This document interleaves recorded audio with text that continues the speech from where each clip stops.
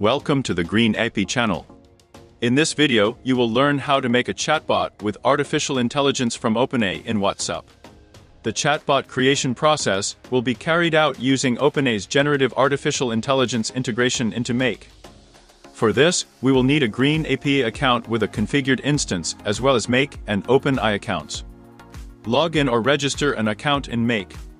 You should also have the 𝗀𝗯𝗋 app installed in 𝗀𝗋. The installation process is described in our previous video and in the documentation. Create a new scenario in 𝗀𝗋. After creating the scenario, you need to configure the receipt of incoming messages. Let's configure it via webhook technology. Create a new module to receive incoming messages. In the list, select the 𝗀𝗯𝗋 application. Select a module for receiving an incoming webhook new message webhook. Select the webhook created earlier. The process of creating it is shown in the previous video and is also described in our documentation. Before moving on to the next stage to further configure the integration, we will run the scenario and send a message to the number linked to the instance. After a while, information about the received message will appear in a pop-up window. Now let's set up sending a user message to the OpenAI application to receive a response from the neural network. Click on the Add Module symbol and find OpenAI among the integrations. To generate a response to the user, select the Create a Completion module. Click on the Create a Connection button. Before further configuration, you need to register or log into your OpenAI account. After that, we will receive the API key and organization identifier from your personal account in OpenAI. Go to the API Keys tab and click on the Create New API Key button. Enter the name of the key and select the project. In our case, it will be default project. After entering all the necessary data, click the Create New Key button. Copy the received key and paste it into the appropriate field.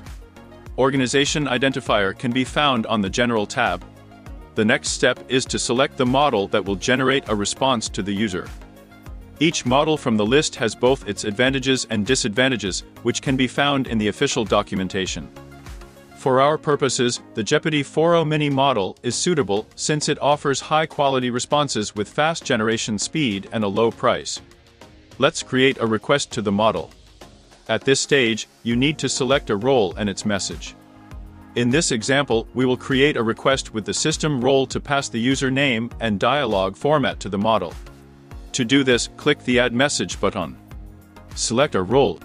First, create a system role with additional instructions for the model. Fill in the message by mentioning the username based on the sender name field. Create a second request from the user role passing a variable with the user's message in the text content field. Before moving on to the next step, you need to send a message again to the number linked to the instance for further configuration. To send a response message to the user, create a new Send Message module from the 𝗀𝗯𝗋 integration. As a recipient, we select the sender from the first message. The text message will be a response from the language model, so we select the result variable from the Create a Completion module. We launch the constant operation of the scenario by clicking on the corresponding switch. Let's test the operation of the created automation. Thus, we set up a personal chat bot in WhatsApp with artificial intelligence for communicating with users. In this video, you learned how to make a chatbot with artificial intelligence from OpenAI in WhatsApp. If you have any questions or suggestions, feel free to contact our support team.